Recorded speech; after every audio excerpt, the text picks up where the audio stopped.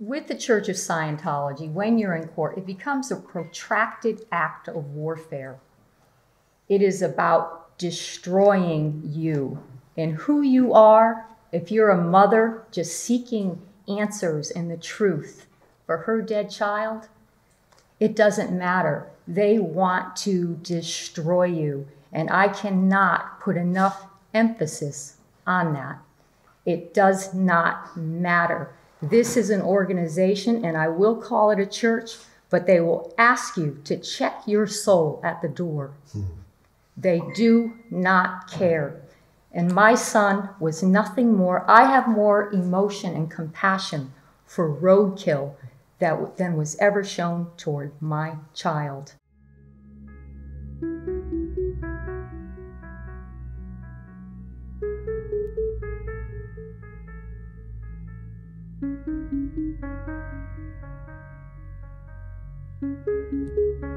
It's 18 minutes after the hour of 5 o'clock. I'm Coy Barefoot. You're listening to Inside Charlottesville on 107.5 FM WCHV. Today on the program, we will devote the entire time to one topic, and that is the still unexplained tragic death of 20-year-old Charlottesville resident Kyle Brennan.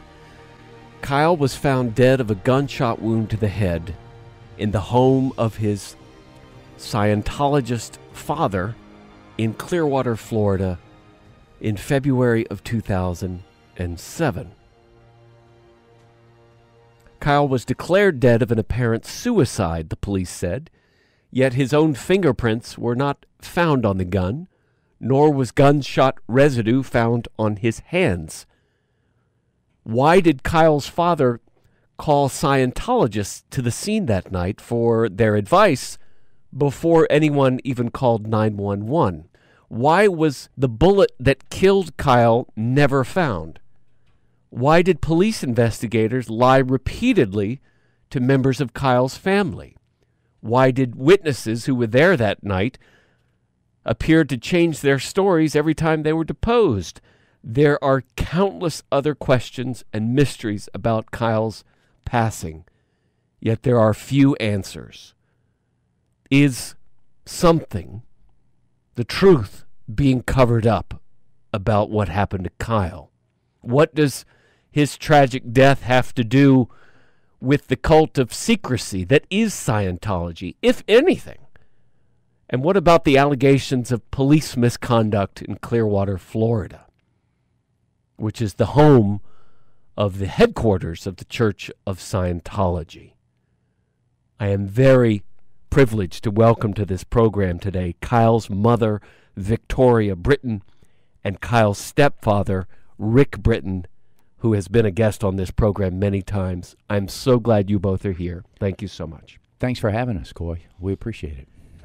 I want to start just by saying a couple of things, reminding the listeners that we're going to deal with some pretty graphic stuff today on this program, and this may not be appropriate for younger listeners. I also want to express to you both, especially you, Victoria, my sincere empathy over the loss of your son.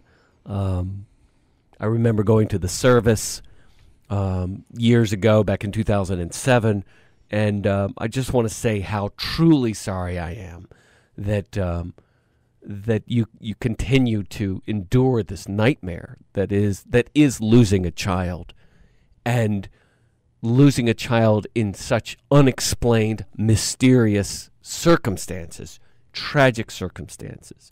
And I'm speaking for everyone who is listening now, broadcast and podcast, how truly sorry we are. You as our neighbor, as a member of this community, we're so sorry what happened. Rick, will you get us started with just a preface that I know that you have prepared that will sort of frame this conversation so we know what we're talking about? Sure. Yeah, I'd be happy to. My stepson, Kyle Brennan, he was only 20 years old at the time. He died 8 years ago, the evening of February 16, 2007, under extremely suspicious circumstances in the Clearwater, Florida apartment of his Scientologist father, Tom Brennan. And as you mentioned, right nearby in Clearwater, downtown Clearwater, is the Fort Harrison Hotel, which happens to be the worldwide headquarters of the Church of Scientology. This path that my wife Victoria and I are on started 8 years ago with Victoria asking questions of the Clearwater police. 8 years later, many of those basic questions are still unanswered. Thanks to all the lying done by the police, the medical examiner's office, and the Scientologists involved, we still don't know how Kyle died or whether he was murdered. Of one thing we're certain. Presented with the facts of the case and proof of the numerous lies that were told, any reasonable person would conclude, as we have, that something other than what was reported by the police took place in Tom Brennan's apartment the evening Kyle died. People who are innocent don't need to lie the numerous times.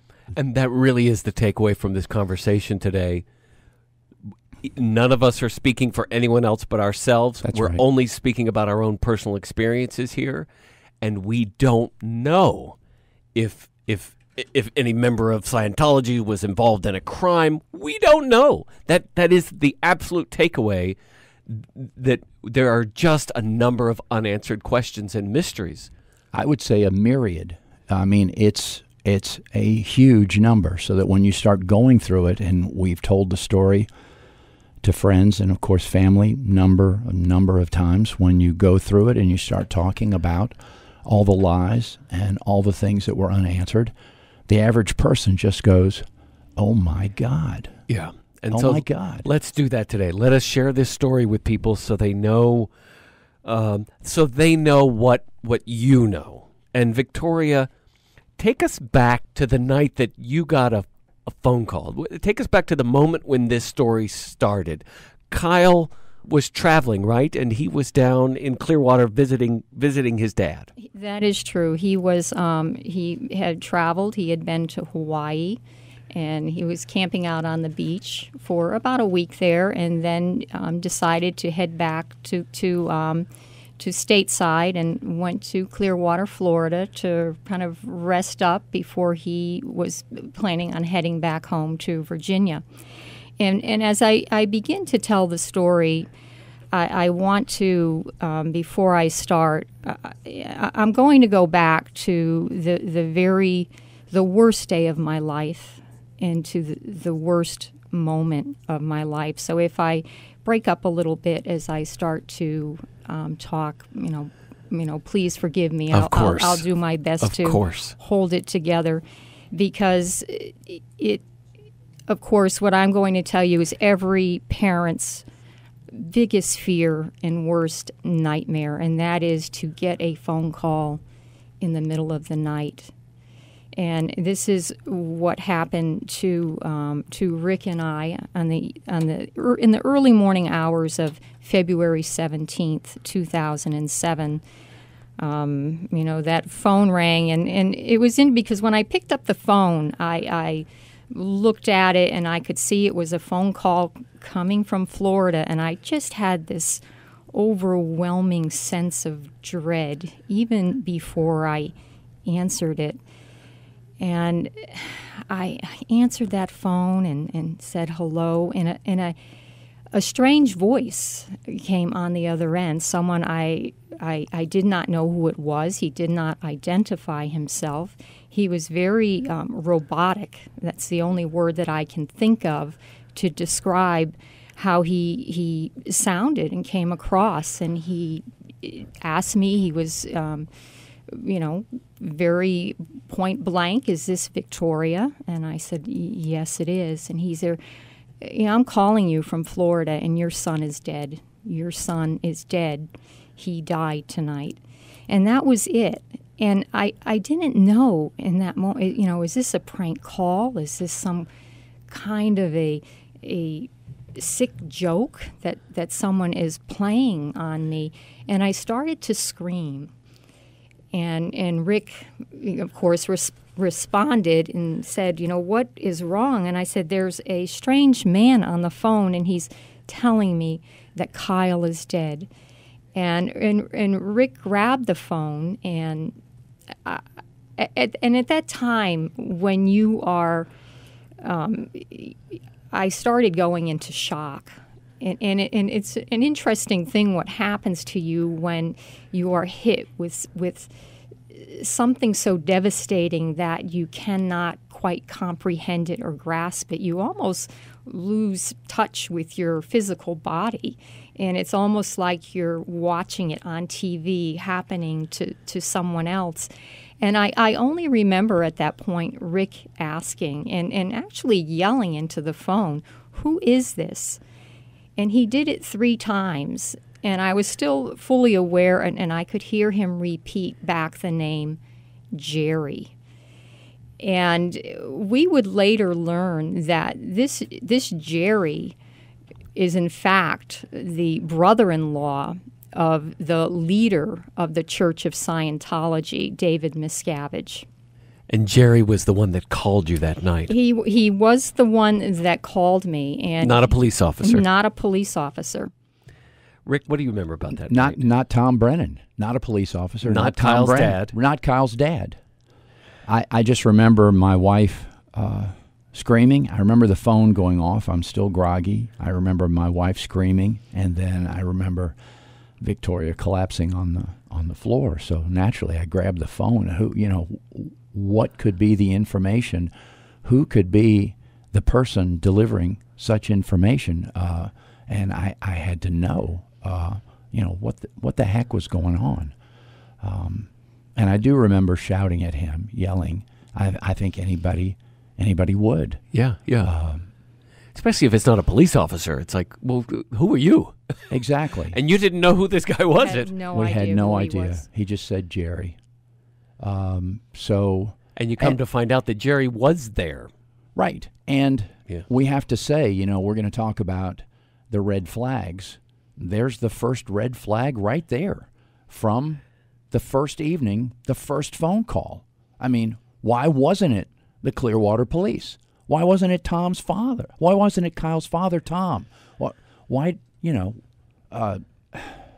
it's extremely troubling. Yeah.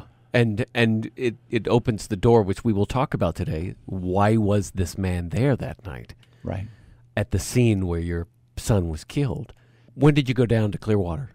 I actually did not go to Clearwater until it was 2009. It was after, it took us almost 2 years to have the case closed. And I was very concerned because I knew the statute of limitations was up in 2 years. And if they did not close the case, the Clearwater Police Department did not close the case in that time period, that would mean that I would have no way of getting in there and finding out some of the answers to the questions that I had. So in 2009, when the case closed, and I had to go seek help from senators in the state of Florida and Virginia to have this done. In 2009, when the case closed and the attorney, I had to hire an attorney just also to try to get some of my questions answered.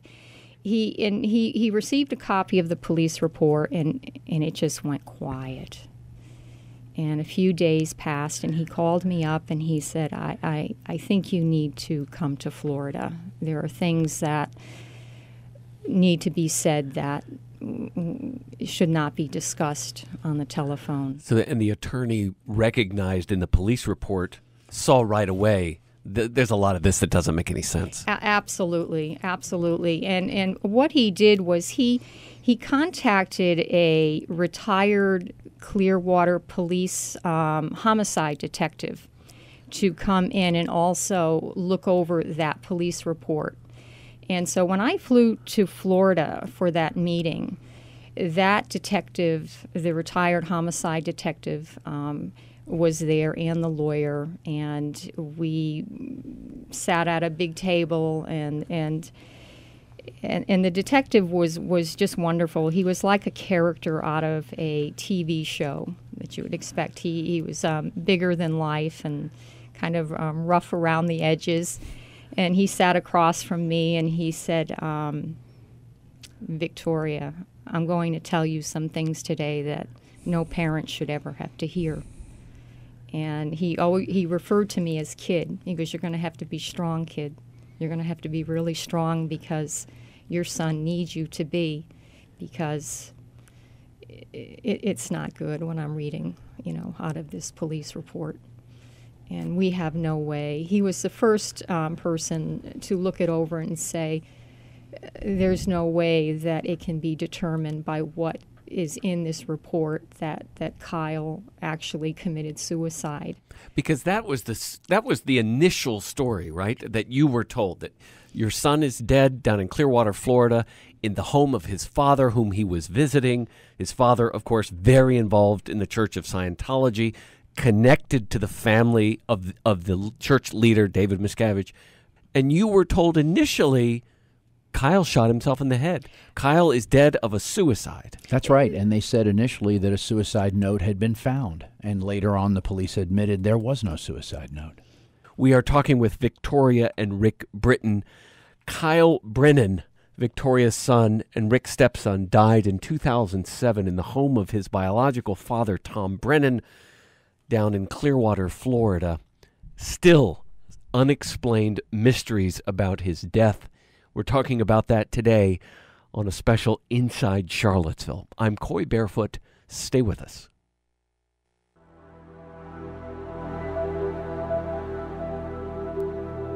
It's 37 minutes after the hour of 4 p.m. on this beautiful Tuesday. I'm Coy Barefoot, and you're listening to Inside Charlottesville on WCHV 107.5 FM. We are live online right now at InsideSeaville.com. We're spending the entirety of the program today discussing the tragic and still unexplained death of 20-year-old Charlottesville resident Kyle Brennan at the home of his Scientologist father, Tom Brennan, down in Clearwater, Florida, in February of 2007. Kyle's mother, Victoria Britton, and stepfather, Rick Britton, are live in studio with me. And we want to remind folks that this may not be an appropriate conversation for younger listeners. Victoria, how soon did you get a real palpable sense that what the police were telling you about Kyle's death just didn't seem to make sense? Like, when did you really get an appreciation for, wait a minute, you said this, but now I learned this, and you said that earlier, and when did you get a sense that something wasn't quite right here? Well, initially, I had my oldest son. He was the person who made the first contact with the Clearwater Police Department because I was really catatonic with grief. So I told him that he was going to have to be the person to do this for the family. And he came back to me, and he was deeply disturbed by how they treated him.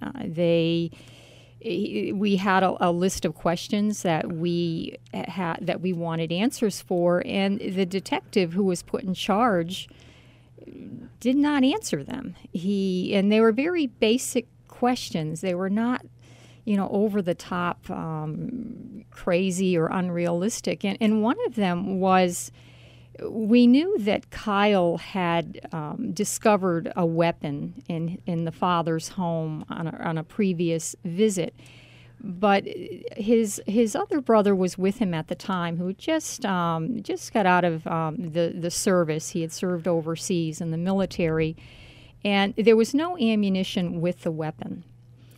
And his brother actually searched the house to make sure that there was no ammunition with this weapon. And the father, he said he had inherited it, and it came down through his father. And he has no interest in weapons or ever firing it. So the big question was where did this where did the ammunition come from? When was it purchased? We knew Kyle had not purchased it because you have to be 21 in the state of Florida to purchase ammunition for a hand weapon. And they would not answer that question for us, and it was very simple. And the second really big red flag was the detective initially told us that Kyle's hands were not tested for gunpowder residue. And I was very disturbed by that, because that's really a 101 police procedure that you would have. Not only are you, when there is a death and a weapon is involved, you're going to bag and you're going to test those hands, and not only of the victim but of the people who are there and who are in the vicinity of the victim also. And so the father's hands were never tested either. So we were very concerned about that. And then we also learned that his medication that he was taking, the Lexapro, was found locked in the trunk of his father's vehicle. And I had a conversation just a few days prior with the father, and we discussed Kyle's medication. And I asked him, I had some concerns that, I know, if you are a Scientologist, you are very much opposed to psychotropic medications and psychiatry. And it's not, and that's no secret. They are very outspoken against it. Yeah. And it is very extreme and vicious on their part. They feel that they are here, they want to wipe out psychiatry off of the face of this earth. And that psychiatrists have created all the ills in this world has been created by psychiatrists. This is how extreme their views are on it. And I knew this, but I didn't think that it would go as far as where they would interfere with removing the medication so that my son would not have access to it. So we had, and I know I'm kind of going off track a little bit, and I had a conversation with him just several days prior when I questioned him about this. With your ex-husband? With my ex-husband. Yeah. Have you seen Kyle's medication?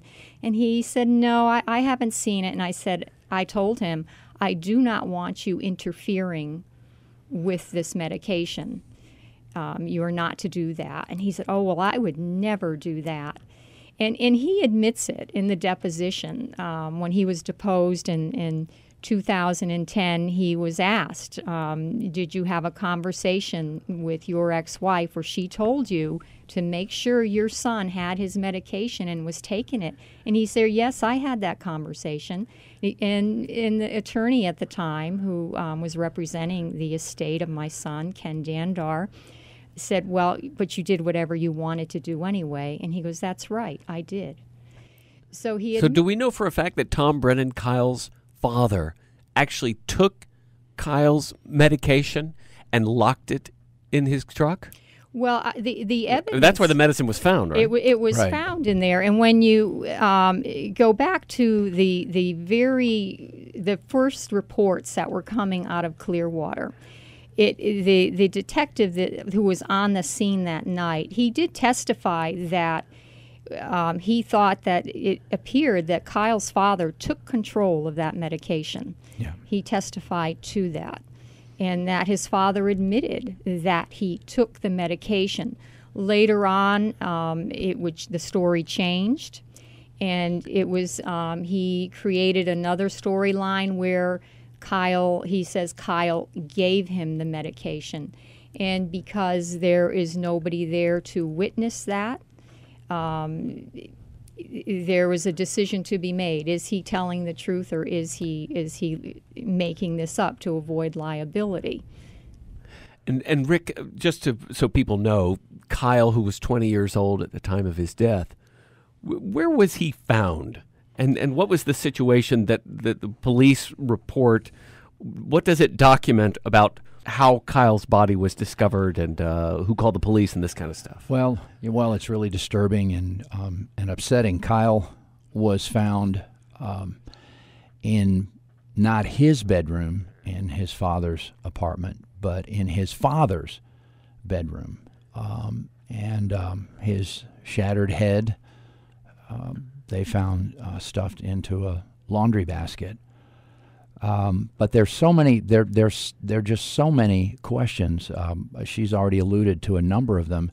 They never produced the bullet. We were told initially that a gunshot residue test had not been done on his hands, and that the weapon had not been processed for fingerprints. We found out later on that both of those were lies that the police told us. There had been a GSR, a gunshot residue test, done on Kyle's hands, but the detective in charge of the investigation stopped that from being processed. So that test was actually done, but not processed. And I think since that time now, that GSR test has been lost in Clearwater, Florida, conveniently. What do we know about the results of that test? Was any gun residue found on Kyle's hand? The test was never processed. So they did the test on the hands, but it wasn't processed. So, and it was lost. So now we'll never know. They didn't find fingerprints. There was no ridge detail on the weapon that was found alongside Kyle. It was a Taurus 357 Magnum. His fingerprints there were no fingerprints on it. There was no blood on it. So in other words, someone had taken that weapon, if indeed and wiped it clean. And wiped it clean. The bullet wasn't produced. And they couldn't say where the ammunition came from. They couldn't say where the ammunition came from. And Kyle's father, when he was, the number of times that the police talked to him, including his deposition when he was interrogated by the lawyer representing the estate of Kyle Brennan, he gave three different stories. Not two, three different stories as to the weapon, the ammunition, where it was stored, and whether Kyle knew there was a weapon and ammunition in the house. Based on all the available evidence of the depositions and the statements that are in the record from Kyle's father, can you line all that up in a timeline, one next to the other? And when you do that and you read everything that Kyle's dad says and has said about what happened that night, does his story seem to change? His story does change. His story changes, and the stories told by the subsequent the defendants, the celebrity Scientologist defendants in our wrongful death lawsuit, their stories change as time goes by. Now you so they didn't even take the time to all sit down together and try to get the same story right. They didn't even get the stories right. And we're not talking about minor differences. We're talking about glaring, obvious differences. Now, you said Scientology. I'm going to take a quick break, and when we get back, let's sort of pull that part of the story into this conversation. Kyle Brennan, 20 years old, who died tragically and still mysteriously in the home of his father in 2007 in Clearwater, Florida. Kyle's father, Tom, a very active member of the Church of Scientology, connected to the family of David Miscavige, the church leader. And when we get back, let's talk about the fact that Tom Brennan called members of the church to his home before anyone ever called 911. Let's talk about that. We're talking with Victoria and Rick Britton about the death of Kyle Brennan in 2007.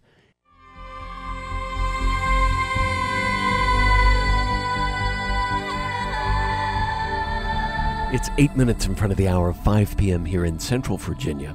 I'm Coy Barefoot.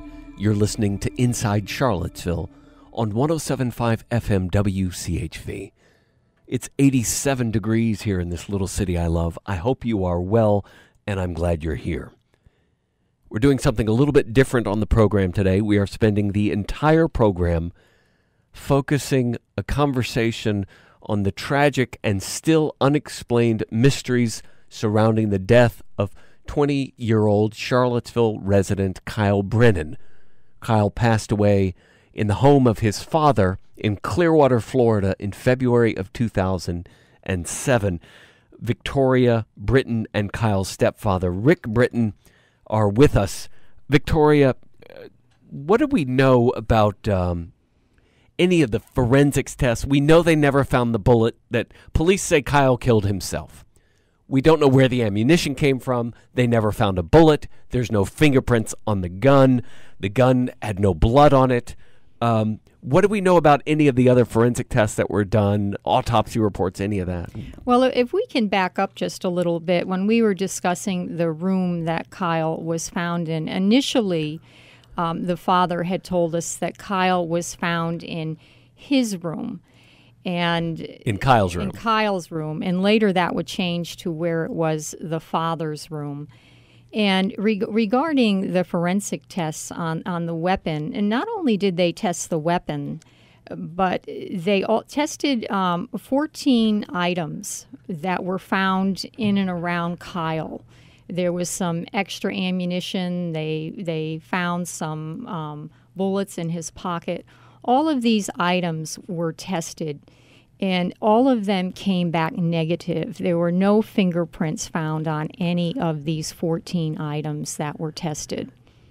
So Kyle's body had bullets in the pocket, and yet there were no fingerprints on those bullets? There were no fingerprints at all on these 14 items that had been tested for fingerprints and ridge detail. They came back negative. How is that even possible? I know. I'm just sitting there thinking, how can you put something in your pocket and your fingerprints aren't on it? Yeah, that's not possible. Was there anything we can learn about maybe if he was left-handed or right-handed? Well, he was right-handed, and that was a question that was asked of me when I went to Florida by the retired homicide detective, because there was a question about, and I'm not a forensic expert, about the entry wound, because it seemed like the larger, and maybe Rick can step in and explain this. I think what she's trying to say, and you correct me if I'm wrong about this, but Kyle was right-handed, and the entry wound was on the left-hand side of the head. Which doesn't make any sense if it was a suicide. Does not make any sense. Right. There's so many things about this that don't make any sense at all. And we also, the medical examiner said that it was a downward. The bullet trajectory went downward, and that, from what I was told from the homicide detective, that's not what happens in suicides. It's usually a straight through, or you're putting it in an upward angle. So the entry is on the left side of his skull, and forgive me, I'm being graphic, I know, but I just want to understand. With a downward trajectory. A downward trajectory on the left side of his skull, and he's right-handed. That's right. It really didn't make any sense. So here's what we're going to do. I need to take another break for some news, but when we come back, I want to talk about who was called to Tom's residence that night. Two of the upper echelon members of the Church of Scientology were there that night. One of them was the one who actually called you a few hours later and told you what had happened. I want to talk about who these people were, why they were there, what we know about them, and there's also some mysteries there as well. You know, why was Kyle's computer taken by them? Why was Kyle's medication, his Lexapro, why was that found locked in the father's car?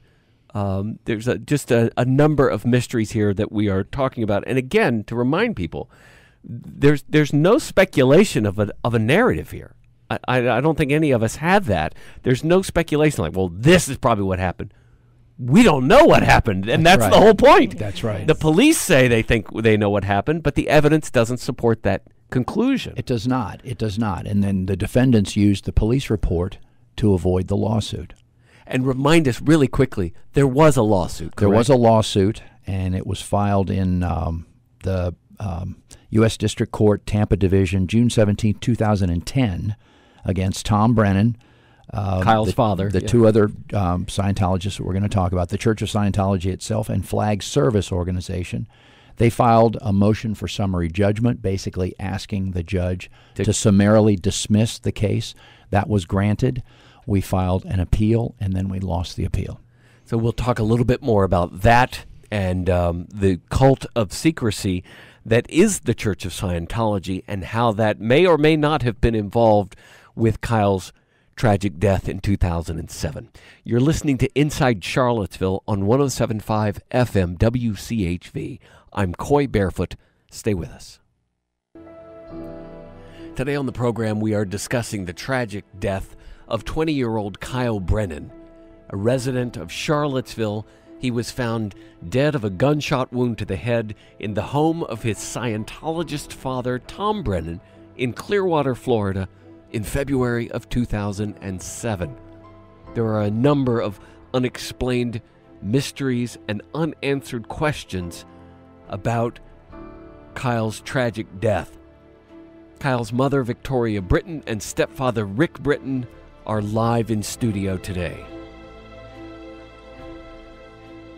Rick, you mentioned before we went to a break that there was a lawsuit, that y'all filed a wrongful death lawsuit in Kyle's death against members of the Church of Scientology, the church who, as we're going to discuss in more detail here in a few minutes, they appear to have been very involved in the proceedings that night. To what extent there's any,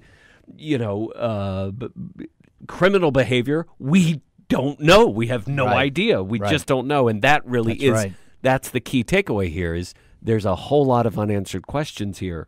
Tell me about that case, that wrongful death case. Well, we to try to get an attorney, and we couldn't afford to pay, so we went, and we were lucky. We found an attorney, two attorneys, that had been involved in a successful lawsuit against the Church of Scientology in another famous case, and that was the Lisa McPherson case from what year? The Lisa McPherson case was from 1995, and I wanted to add something to what Rick is saying, and that is, it's about how just extremely difficult it is to find an attorney who is just willing to take on anything with a connection with the Church of Scientology. And with Kyle, you had people who were brought into this lawsuit. One of them was Denise Miscavige Gentile. This is the twin sister of the leader of the Church of Scientology. And she is what was called an auditor to Kyle's father.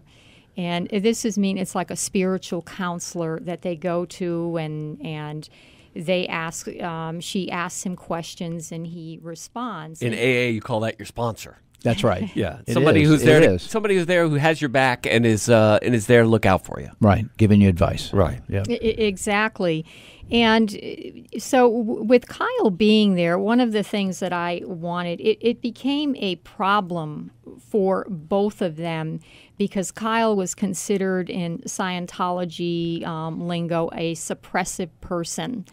And this means to a Scientologist, it's someone to be reviled and avoided. And that is because of his connection to psychiatry and psychotropic medications.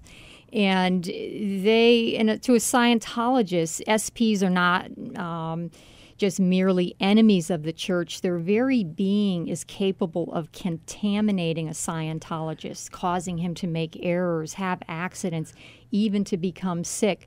So with Kyle's presence there in Clearwater, it became a huge problem for not only his father, but for Denise Miscavige, the twin sister of the leader, because they would not be able to continue on with their training within Scientology until they handled the problem. That can't be stressed enough. The future of Tom Brennan and his Scientology auditor, Denise Miscavige Gentile, is based on whether Kyle stays there or not.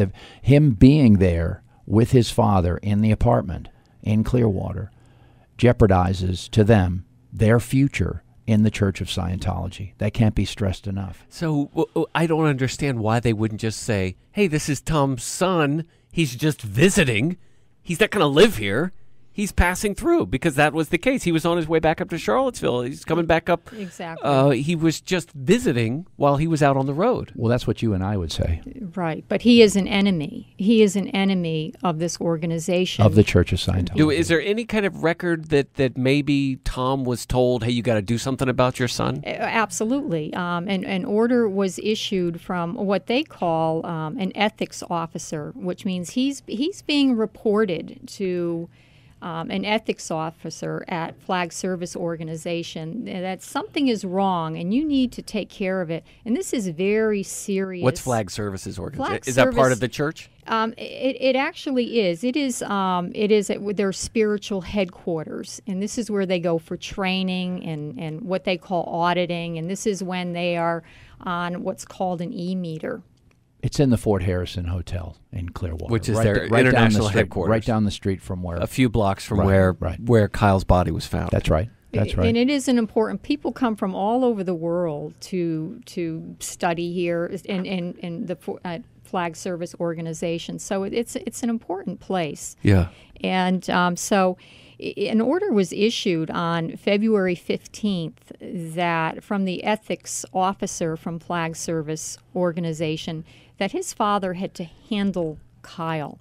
And now handling to you and me may mean one thing, as a manner of how we treat something. But that's a church term. It is a church It means term. something specific. It means something very, very different. And it's a very well-known Scientology terms, and it means to take care of the situation, removing a trouble source. And which means also includes enemies of the church. And there's a part of this code with handling where, and this is from L. Ron Hubbard. We have not discussed, Scientology and when it was founded. The founder of the Church of Scientology. But he said, when you handle someone and an enemy, they may be deprived of property or injured by any means by any Scientologist. They may be tricked, sued, or lied to, or destroyed. That's a direct quote from L. Ron Hubbard. And they had issued an order to Tom, Kyle's father, you need to handle your son. He is a suppressive person. We have identified him as an enemy of the church because, number one, he's not a member. Number two, he's on Lexapro. He goes to a psychiatrist. He has medication. That's right. And within 36 hours, Kyle was dead. We're talking with Victoria Britton and Rick Britton. Victoria is the mother of Kyle Brennan, who was found dead in the home of his Scientologist father, Tom Brennan, in February of 2007. We'll take a quick break. There's more when we get back.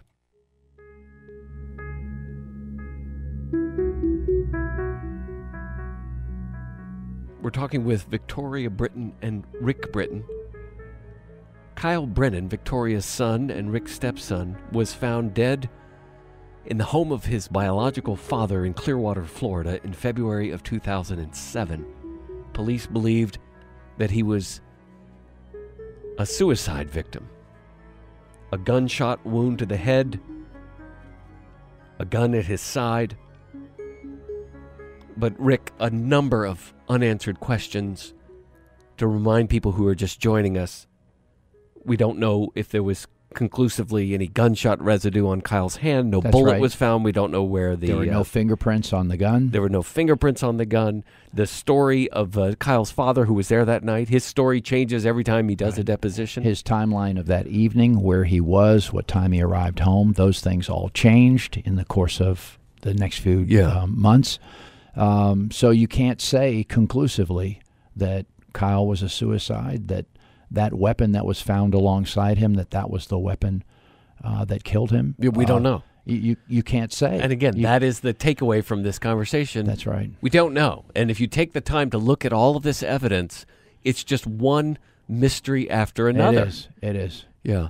And you have to come to the conclusion that something different must have happened. There are too many of these things. It just piles up and piles up. There's just too many of them. You have to come to the conclusion that the real story, the truth, is something different, something other than what's stated in the police report.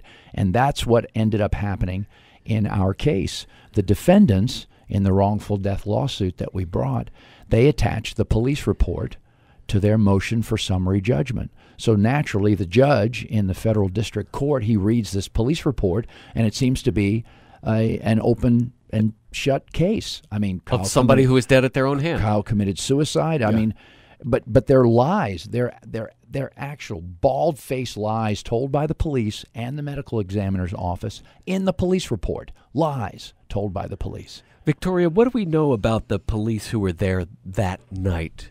And again, we were going to talk more about the connection to Scientology because Tom, Kyle's father, didn't call the police at first like any of us would do.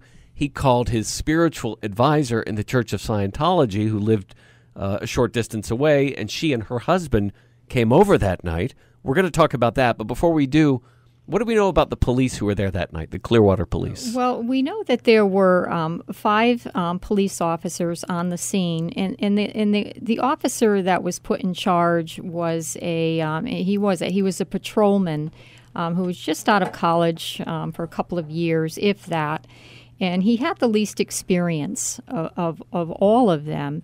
And in his deposition, when he's describing the interview that was conducted with Kyle's father, he said the interview lasted, in his words, a short period of time, no more than 15 to 20 minutes.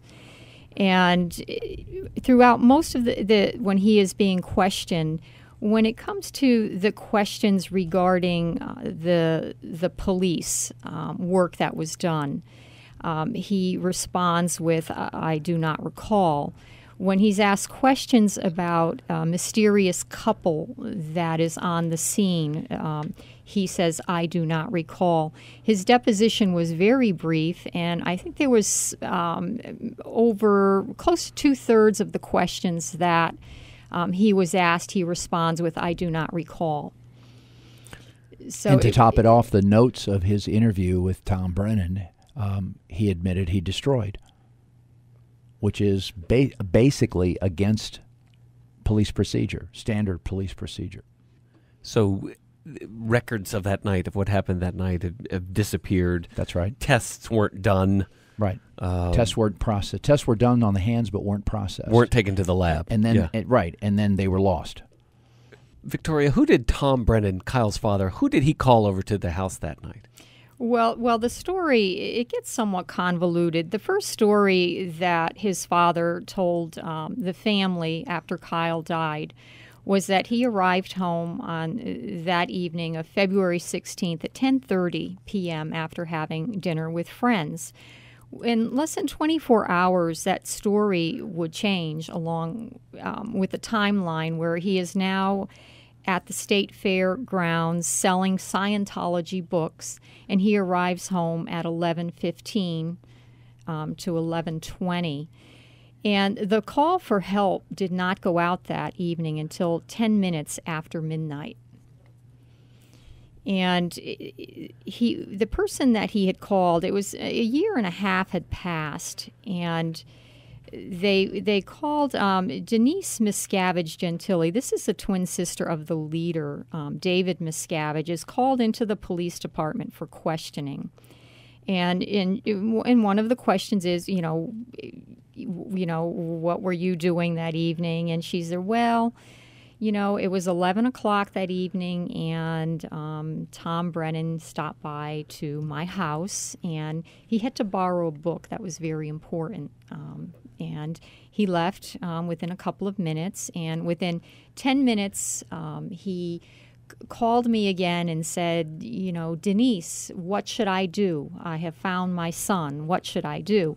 And just that alone, that anybody, when you think of a parent coming home and finding their child, on the floor, I don't know at that time, dead or dying, that you would have to call someone and ask them what to do is deeply disturbing. And to me, it tells you a little bit about the mindset of someone who's been involved in this organization for a long time, where they cannot think for themselves. Especially when we have evidence and we know of toddlers who've called 911 if they find their parents on the ground. That's right. Exactly. I mean, toddlers know what to do. Right, but it speaks to the type of dependency that's created between a spiritual advisor and somebody they're advising, the kind of dependency that he has to make A ridiculous phone call. So like this that. woman, his spiritual advisor, she came over to the house that night with her husband. Is that what we think? Well, the first story is she lies to the police detective during this line of questioning and says, well, I never went down to the apartment at all. I stayed home. I never went in the vehicle. Only my husband, Jerry, went to the apartment. And later the story would change where she did go to the apartment, but it still became a little bit odd because they created this story where she didn't go near the apartment because she was in her pajamas. And we would be here for a long time if we ever started going into some of the different storylines that these three defendants gave. But what it gave to me was they established a timeline on how long it took to get from the Miscavige and Tilley home to Tom Brennan's apartment, which is no more than 10 minutes. And so you have them, and if the call for help did not go out until 10 minutes after midnight, even with the second version of the story, if we were to believe that to be true, and I'm going to add that I do not. I think the first version that he was home at 10:30 is the correct one. And if that's the correct one, then no one called the police for nearly 2 hours later. Well, not only did they not call the police, but we know Kyle is alive at that time. That because after he had died, his cell phone bill came to our home. And he was making phone calls, 1024, 1023. He was calling personal injury lawyers in Clearwater, and he was pleading for help. He said, somebody, please help me. So we know Kyle is alive at that time. And so this places his father in the apartment with him when Kyle is alive. The first version of the story. Yeah. We were told initially that Tom Brennan arrived home at 10:30. We believe that in almost all the cases, the initial stories were the ones closest to the truth, and that things changed later when people sat down and realized that they had to distance themselves from the apartment, and they had to distance themselves from this unfortunate death. So the initial story is that Tom Brennan, and he told me, that he arrived home at 10:30. Kyle was alive at 10:30. That puts him in the apartment with Kyle alive. Now, if the second version, this is what Victoria's saying, if the second version we believe, that places him at the apartment at 11:15, but it also places Denise and her husband Gerald Gentili at the apartment with the body, and they wait almost an hour before they call the police. What were those people doing in that apartment? And didn't they take his computer? What's that story? They did. Well, the story with the computer, Kyle's older brother asked his father to please send all of Kyle's belongings back home, and with it came the computer. And his sister-in-law, really sharp young woman, she wanted to look at it because Kyle liked to write and he was very proud of his work, and she wanted to see what he had been working on before he had died. And she immediately took note that the computer had been accessed just within a couple of hours after he died. And so this means somebody would have gone in there in the middle of the night, of early morning hours of February 17th, and had gone through his computer. And we could not understand why someone would even be thinking to do something like that at such a moment. Why would that be of any importance? That's right. And this started, his brother contacted the Clearwater police, Detective Stephen Bowling, who was in charge at the time, and made him aware of this because we were very upset. We wanted to know who did this and what was their motive for doing it. And this started off, and things changed immediately. Right after this was discovered, the father hired an attorney, a very expensive attorney from a law firm that represents Scientology cases in that area. We never really are quite sure how he could afford this attorney. But the information after that, getting information from the police department and from the father, it made it extremely difficult after this attorney was hired. Clearly, there are so many unanswered questions about the tragic death of this young man. Yep. Is it possible that Kyle's dad could have killed him? Is it possible that Tom Brennan could have shot his son and then he freaked out and called members of the church to help cover it up? Is that, because I'm guaranteeing you there's people listening right now who've been with us since the beginning who are thinking, well, I wonder if that, and I'm not saying that happened. I'm saying, is that possible, given you know so much more about this than I do, but is that even a possible narrative here? Well, I can give you a direct quote about how a Scientology philosophy on how to handle and to disconnect from someone like Kyle, who is a perceived enemy of the church. And it is one of their quotes is, "Never fear to hurt another in a just cause." And Kyle was potentially a huge PR flap for Flag Service Organization, because you have the twin sister of the leader who's involved, and they don't want the Miscavige name involved in certainly anything like this.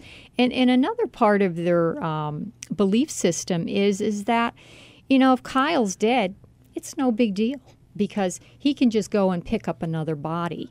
He just dropped his body, because they believe that we are these immortal souls that just keep coming back over and over and over again for billions of years. So when you die in Scientology, or it's no big deal.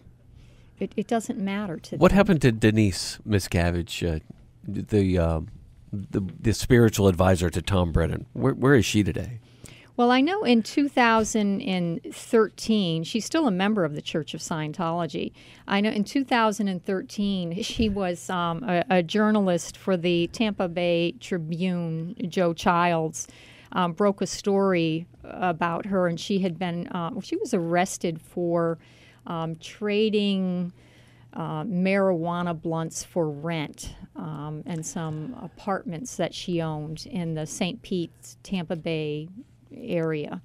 And so where she is right now, I have no idea. But how about Tom Brennan, your ex-husband? He is, I do not know. The last I had heard that he was no longer a member of the Church of Scientology, that they, I'm not sure if they kicked him out.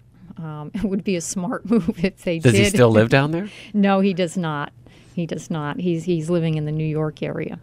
We're talking with Victoria Britton and Rick Britton. There's more when we get back. This is Inside Charlottesville.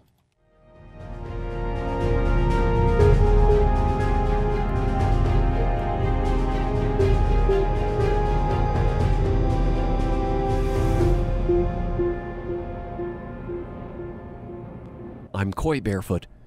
This is a special edition of Inside Charlottesville. We've been discussing the tragic death of Kyle Brennan, 20 years old, a resident of Charlottesville.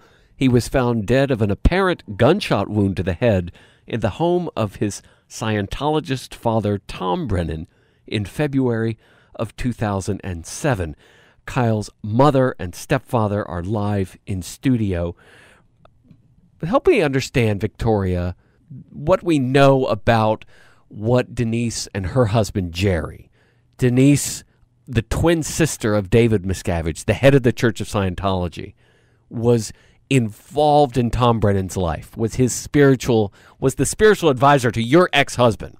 It sounds like a soap opera, but it does. It's amazing that Tom Brennan had this connection to the upper echelons of the Church of Scientology, and when he apparently discovers his son's body, or dead or dying in his home that night, he calls his spiritual advisor. He doesn't call 911. And according to even the most generous timeline of what we understand, they clearly waited a long time before anyone ever called police. What do we know about what they said happened that night? Well, I'm going to back up a little bit, and we will talk about Denise Miscavige and just how they became ensnared in their own lies regarding that evening. When she was deposed in 2010, and the attorney for the state pressed for more details regarding that 11 o'clock timeline that she conveniently gave to Kyle's father. He asked her, what book did he borrow that was so important that he would have to come by to your home? Because that's what she said, right? She said, yeah, at 11 o'clock, right? That was the alibi. Kyle's father was over here. He borrowed a book from me. That's right, and it just seemed very contrived and convenient. And she gave a very detailed answer and said, well, he came by. He really needed to learn more about e-meters, which, of course, is what they use in auditing. It's like a crude lie detector test. Right. And the book belonged to me. And Denise said. Denise said, yeah, it belonged to me. And she got into some details, and I'll spare you the Scientology lingo that went with it because we wouldn't understand it. And so when the father was deposed, he was asked, what book did you have was so important that you had to stop by at Denise Miscavige's home at 11 o'clock. And he gave a completely different book. Not only was the book different, but he even went on to say, and the book belonged to Denise's husband.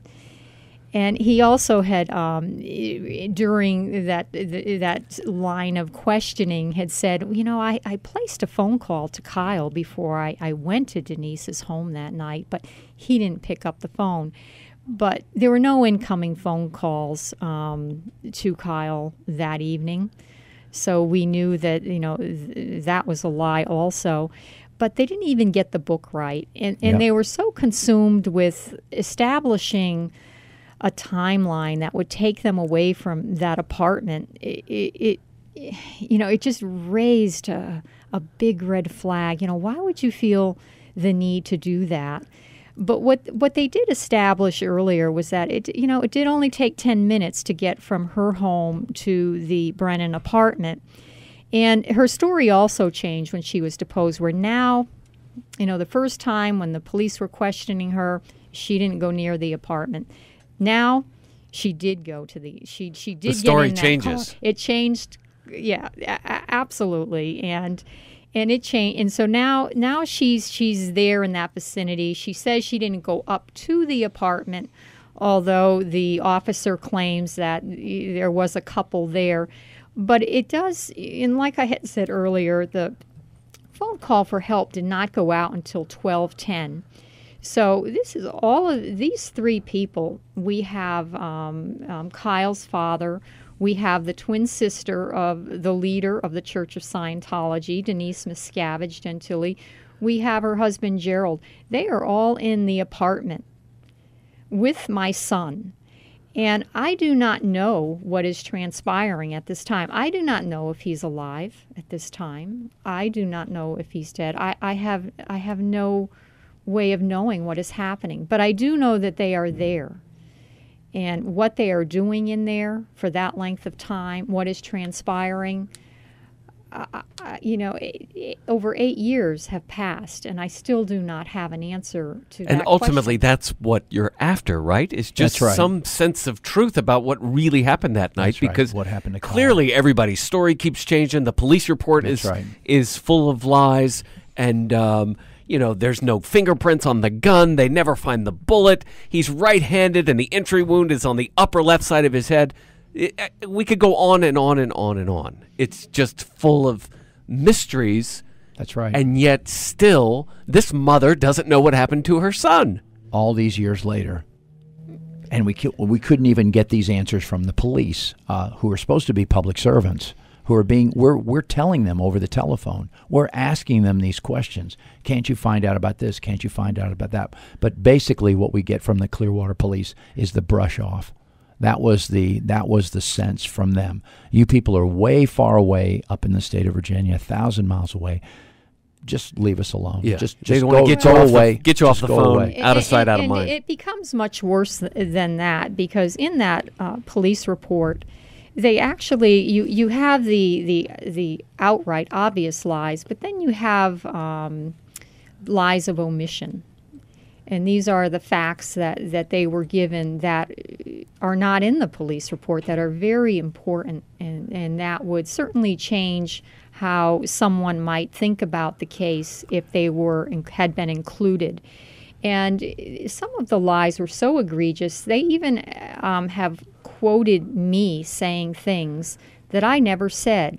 And these quotes would make it, Kyle's death in the case, the wrongful death suit, was a very high-profile case in the Clearwater area. It played out on the front pages of the Tampa Bay Tribune. And these lies that were, these statements that were attributed to me, that they said that I made about my son, were put on the front pages of newspapers. And I can't tell you how surreal and horrific that is, to look at a newspaper and read a quote that they're saying that you said and you never did. And this stuff was just put into the police report as if it was gospel. That's right. And the judge in the wrongful death lawsuit, that's all the judge had was this That's right. trumped up police report. Along with other things like this. And I quote, this is from Police Detective Stephen Boland, quote, "The doctor, Kyle's doctor, confirmed that Kyle had been exhibiting early signs of schizophrenia to include paranoia and delusions, and advised that he was not aware of any major side effects if one was to suddenly stop taking Lexapro. Kyle's psychiatrist, under oath, stated that he had never had any contact with anybody in the police department or the medical examiner's offices. They both lied. Further, they concocted this diagnosis. The police. The police did. So probably what he did is he went up on a Wikipedia site and found some information about Lexapro and made up this diagnosis. Kyle's psychiatrist, under oath, stated that he was, quote, perplexed and dumbfounded by their statements. He had absolutely no contact with anybody in the police department or the medical examiner's office. But the police are saying that they called him and talked to him. They talked to him, and that he advised them of these things. They made up this diagnosis. He said he was perplexed, dumbfounded, and that, of course, he's bound by confidentiality not to reveal these kinds of things. But he went ahead and did reveal what his diagnosis of Kyle was, and it wasn't schizophrenia to include paranoia and delusions. It was mild anxiety and depression. A totally different story. These were bald-faced, egregious lies in the police told report by the police. Right. They were just making stuff up. Making stuff up to make it go away. He committed suicide because he's schizophrenic and paranoid and having these delusions, and he committed suicide. And this goes along. It went into the suicide narrative. It's there to back up the idea that this was a suicide. Absolutely. Absolutely. Why would the police do that? What crosses your mind, Rick, when it comes to a part of this story is, allegations of police misconduct, police corruption, lying, corruption, and it raises a lot of questions. But there's also the whole Scientology aspect of this. Uh-huh. Tom Brennan, Kyle Brennan, 20 years old, on medication, goes to visit his father. His father just happens to be in the Church of Scientology. His spiritual advisor just happens to be the twin sister of the leader of the Church of Scientology. Right. So Kyle walks into an environment that arguably he's not really prepared for. Right. He walks into the heart of Scientology in many respects. Right. He does. And he turns up dead. Right. And everybody's saying, oh, yeah, I guess he killed himself. But there's really more evidence to show that it's not a suicide than there is. And it's just constant mysteries about it. Absolutely. And there are just so many unanswered questions and so many. We're not talking about it might be a lie. We're talking about provable lies. There's so many easily provable lies that were told by all of the defendants that you have to come to the conclusion, like Victoria and I have years ago, that something very different than what's stated in the police report happened that evening. What it is, we don't know. You cannot have a situation like this with all of these lies, with all of these unanswered questions, provable lies, and think that, oh yeah, that's the truth. Of course it's not the truth. Something very different happened. Now, there's a documentary called Going Clear. It's based on a book by the same name, I believe. That's right, by Lawrence Ray. And Kyle's story is in the book. It's not in the documentary, but it was mentioned in the book. That's right. People who are familiar with the Church of Scientology around the world are familiar with Kyle's story. A lot of our listeners right now may not be, and they're learning about it for the first time. Uh-huh. And I'd like to add something, because you mentioned the documentary Going Clear, and one of the main people who was interviewed for that show was a man named Marty Rathman, who was considered the right-hand man to David Miscavige. Yeah, he was the number 2 guy in the church, right? Number 2 guy who was very important and very high up there. And in 2012, he came out with a story that broke on WTSP in Tampa. And the story was, in 1995, there was a young woman who had died under the care of Scientologist Lisa McPherson. And he broke the story that an attorney who was a part of this case representing the Church of Scientology, a former prosecutor named Attorney Lee Fugate, that he was told, that Marty Rathburn was told by David Miscavige that they hired this former prosecutor to have illegal meetings, ex parte meetings with judges and people of influence in Pinellas County to make the Lisa McPherson case go away. And it cost the Church of Scientology $30 million to do this. Attorney Lee Fugate was the attorney representing Denise Miscavige Gentili in the wrongful death suit of my son. The same attorney. The same attorney. Yeah. So there are a lot of questions that, like you said, remain unanswered. And the one thing that I ask myself repeatedly is, why lie? Why do people lie? Why would you feel the need to? They do it because they're hiding something. Do you think the truth about what happened that night to your son is being covered up? Well, someone's covering it up. I mean, or they would come forward and just say, I can answer that question for you, Victoria. I can, this is what happened. But you've been asking questions for 8 years now. For 8 years. About specifics of what happened that night, and you're still not getting any answers. No, I am not. We went to the, after the appeal was lost, Rick and I filed a case with the FBI. I had tried to get them to intervene early in the case when the Clearwater Police Department was investigating it, because I knew that they were not conducting a proper investigation. I had concerns. And they did not become involved because it was really, at that point, the case was still open, and it was a he said, she said.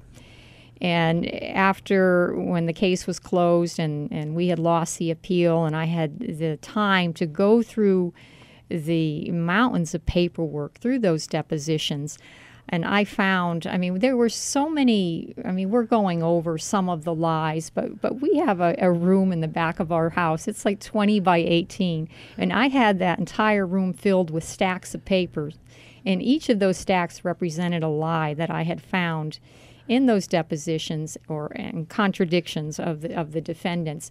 And there was so much lying that I had to make subpiles next to it. It was overwhelming. And we brought them to the FBI in was it 2013, and filed a case with them.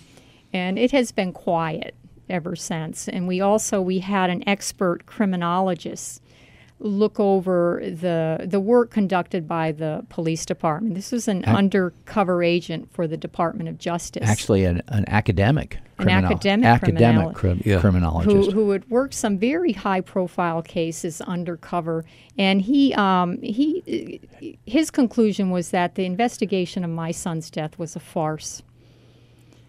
And a farce, and it seemed obvious to him that there was some kind of connection between the Clearwater Police Department and the Church of Scientology. I can't imagine how, we got to wrap up here, we're out of time, but I just can't imagine how, frustrating isn't the right word here. You get beyond frustrating. You get frustrated when your Keurig doesn't work right. You know, right. I mean, that's frustration. This is not frustration. This is a nightmare. It is a nightmare. And because very powerful, wealthy people aren't giving you the truth. That's exactly. right. It appears to me. It would appear that way. That's right. And and there's just so many mysteries and unanswered questions. And if anyone deserves the truth, it would be the parent of a child who died by tragic and unexplained circumstances. If anyone on this planet deserves the truth, it is the parent who's lost a child, where someone could say, we've really looked into it. This is what really happened. And, right. And the truth will answer all those questions and make the mysteries go away. But right now, you don't have the truth because you're still living with unanswered questions and mysteries. Like with so many things in life, it's the not knowing that gets you. Yeah. Yeah. And without the truth, we can have no peace. We need, and I need to believe that the truth still matters to people. Yeah. That it matters. And I will keep pursuing the truth for as long as necessary until I have my questions answered. Kyle Brennan passed away tragically at the home of his Scientologist father, Tom Brennan, in February of 2007 in Clearwater, Florida. We've been talking with Kyle's mother, Victoria, and stepfather, Rick Britton, live in studio on Inside Charlottesville. My heart breaks for both of you. I know everybody listening, their heart is breaking, and thoughts and prayers go out to you and your family, and the memory of Kyle and his legacy. It's that legacy of this life of this young man that so tragically and mysteriously ended, that merits some renewed struggle to find the truth here. And thank you both for being here today. Thanks for having us. Thank you, Coy. I'm Coy Barefoot, and you've been listening to Inside Charlottesville on WCHV. This conversation will be podcast online at InsideSeaville.com.